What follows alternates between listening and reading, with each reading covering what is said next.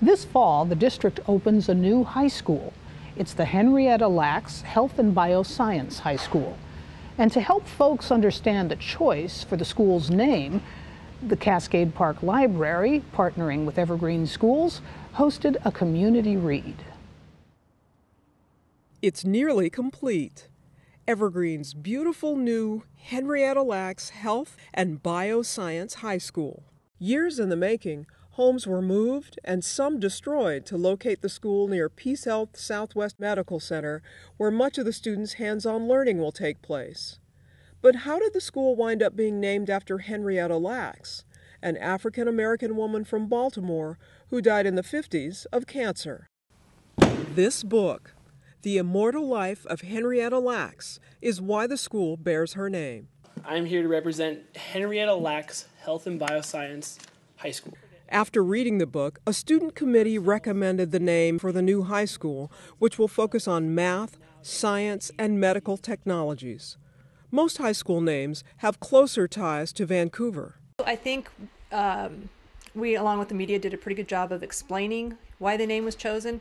But, you know, there was other folks in the area who were like, well, why would we name it after somebody who isn't from Vancouver? Why not name it after somebody like Mother Joseph? And that certainly was considered, but I think because of the focus of this high school, this one just really touched the school board, and that's why they decided to go with the name. We're going to be really loose here tonight. I'm Teresa Torres, and I'm the branch manager / community librarian here. And it's why nearly 30 people turned out on a cold March night to discuss the book. Do you think the family is owed money for the sale of the HeLa cells? If the family is deserved money, who's going to pay them? Research is always is complicated anyway, without having to worry about copyright laws.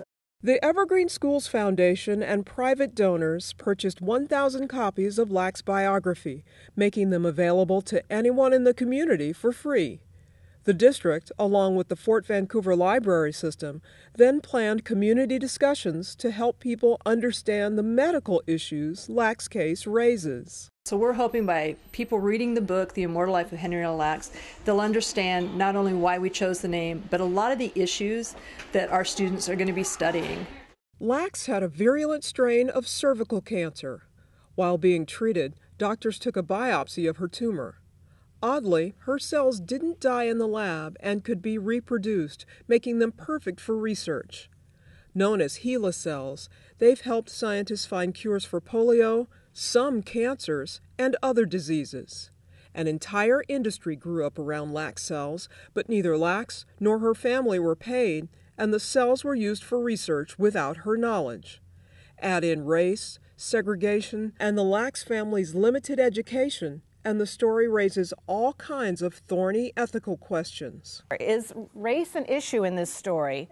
As far as her being African American, I think the effect on her children and their lack of knowledge that was where they failed to inform the family about subsequent blood tests, etc., that were done. I think that was where the ethical question came in. Was it a good thing for the members of the Lacks family that the author wrote this book? Was this attempt different from previous attempts to write about the Lacks family?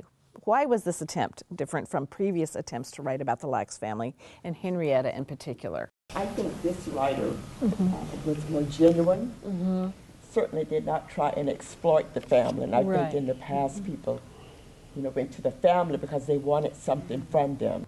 This was a woman who was never going to have much significance in her life. She was going to just be a faint memory in her family, and when they died, they were, that was it. But because of what happened to her, we're going to be talking about her for the next 100 years. So I think that's great. A great example of the importance of ethics in healthcare, and an inspiration to the students of HeLa High and the entire Evergreen community.